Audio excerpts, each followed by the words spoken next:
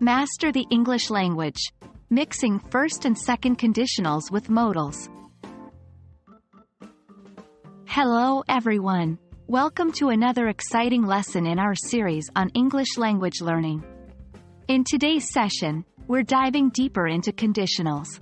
Specifically, we're going to focus on an advanced topic, mixed conditionals with modals, and we'll especially concentrate on combining the first and second conditionals with modals. Ready? Let's get started. Before we delve into the mixed conditionals, let's take a quick refresher course on the first and second conditionals. The first conditional is used to express situations that are likely or probable. It has the structure if plus present simple, will plus base verb. Example, if it rains, we will stay at home. The second conditional is used for hypothetical situations or things that are unlikely to happen. It has the structure if plus past simple, would, could, might plus base verb. Example, if I had $1 million, I would buy a house. The use of modals and conditionals can modify the meaning or express various degrees of certainty, permission, or advice. Examples of modals include can, could, may, might, must, shall, should, will, and would. Here's an example. If you eat too much, you might feel sick. Now comes the interesting part.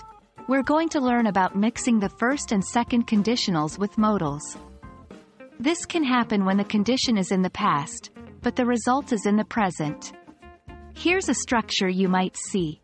If plus past simple, second conditional, modal plus base verb, first conditional. Here's an example to illustrate this. If you had called me, second conditional, we could meet, first conditional, today. The best way to learn is by practicing.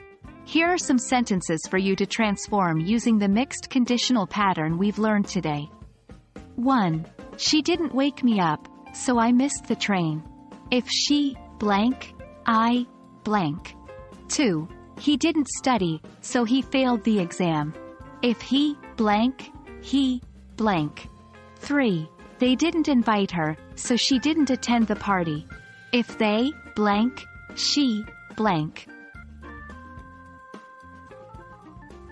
That wraps up our lesson on mixing the first and second conditionals with modals. It's a bit of a challenging topic, but with consistent practice, you'll master it in no time. Remember, language learning is a journey, and every step, even the smallest one, brings you closer to your goal. Until next time, keep practicing and happy learning.